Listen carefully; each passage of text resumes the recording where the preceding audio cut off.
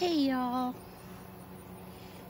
it has been so rainy and they're telling me more today. So I had to move my dryer that I had hanging up in here, my herb dryer, into the house because it's just so damp. My herbs aren't drying. Probably going to have to move these shallots and onions too. Find some place for them in the house because things just aren't, when it's this wet, things just don't dry. For the most part, the garden's loving all the wet. I'm not, but the garden is. Flowers are looking good. Little spider there. See if I can focus you on him. Here we are, little spider.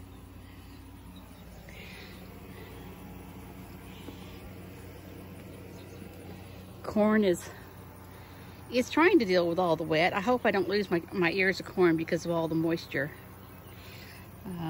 Yeah, you just have to deal with things, I guess. I'm seeing a few little tiny beans on these. Of course, nothing's really gotten big enough for me to pick yet. But hopefully soon. Generally, it takes at least a week for the beans to actually grow once they...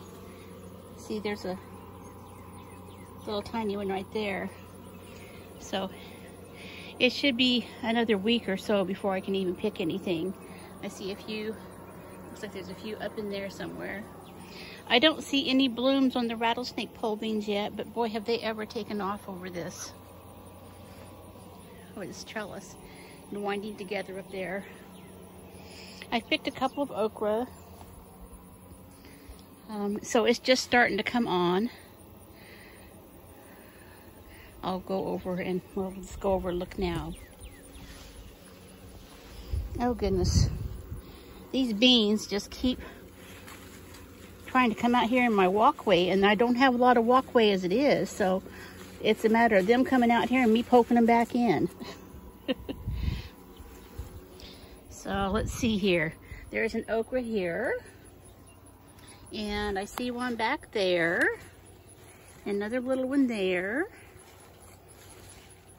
another little one over here.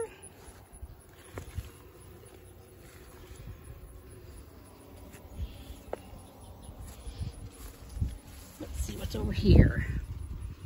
There's a little one there.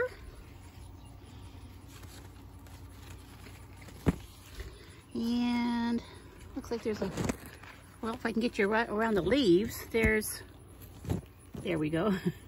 Some little ones down in there on that one. And I see some over here on these, and some blooms and stuff. So yeah, the okra is coming on slowly but surely. Looks like I got a little bit of leaf miner damage going on here.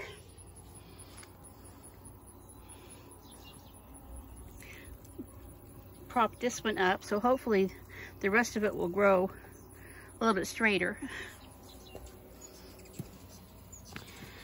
Not really seeing, I mean, there's some buds on the red okras, but I don't see any actual okra yet.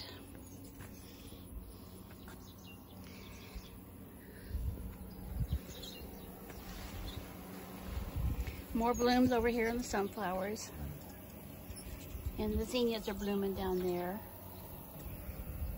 There's a sunflower over here I've propped up. I did notice, I noticed this last night. There's a squash. That's a female blossom there, so hopefully she pollinated. It's the only one I've seen so far, but you know, it's really hard to get down in here and look. It's a jungle in here. So, but there are buds over there on the Italian white sunflowers and stuff. So, actually, I didn't come out here to give you a garden tour. Just things kind of caught my eye and I got distracted. Mostly, I come out here to talk to you about about my move. Get the chair off there, brushed off. Have a sit in my greenhouse and enjoy all the lovely in here. But let me turn the camera around and talk to you for a minute. So I'm in the midst of trying to figure out the logistics of my move. And some of the things I know I'll be able to move easily. I mean, like the green stalks, they come apart. All my little pots and stuff are pretty small. But the 4 big stock tanks that I used for raised bed gardening, I've yet to figure out how to move those. I don't think they'll fit in my car. So, and my car does not have a hitch on it, so I can't move them with the trailer. I know I can take all the soil out and put them into grow bags and stuff. A little moth on bite. I don't like being crawled on by insects. But you know how expensive soil is. If you do any gardening at all, you know how expensive soil is. So I don't really want to run off and leave all my soil and the big tanks that I've spent so much money on. So yeah, so there's logistics to figure out. And it's a long trip. It's a good 4 hours each way, which doesn't leave a lot of time down there to do anything. I don't drive so well at night anymore. I'm going to have a birthday here pretty quick, July 2nd, and I'll be 60. And you add in the lupus, and energy is something I have in little spurts. So you do a 4-hour trip down, and then you take a break, and you maybe have an hour or two's worth of work that you can do down there with little breaks in between, and then it's 4 hours back. And oh my goodness, that's a long day for me. And then I have to take a couple days off afterwards and just sleep and not do much of anything. So it will get done. I know it will. I have faith, and I know in my heart that I'll get down there in October. But I'm not sure how I'm going to do it just yet.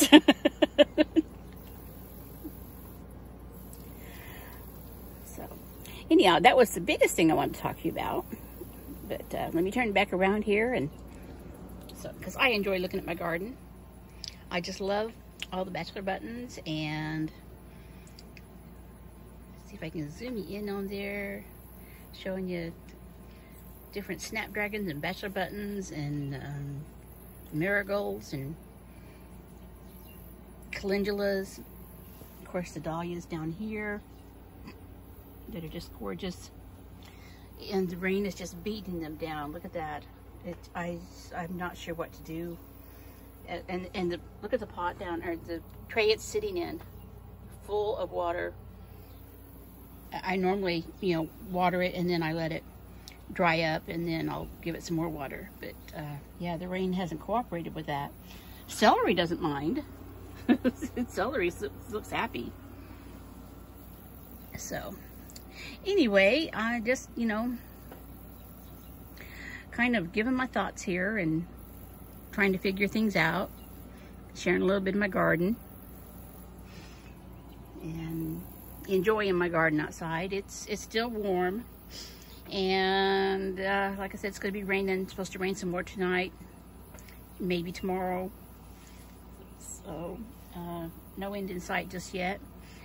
And it just makes for a soggy time. So if you haven't subscribed to my channel yet, please do. And comment, like, share my videos, help me grow my channel. And if you prefer shorter little videos that are posted daily, I have a TikTok under Mary's Container Garden. And this is my hobby here, my gardening and posting videos, because I love to share my garden and growing things with everyone, and hope I can influence someone to do some gardening too, because gardening makes me happy. It helps me through depressing times. It helps me through times when I'm hurting, both mentally and physically. And I always tell people, you know, even if it's nothing more than a pot in a windowsill, grow something. You know, have something green in your life. So, I'll talk to y'all later.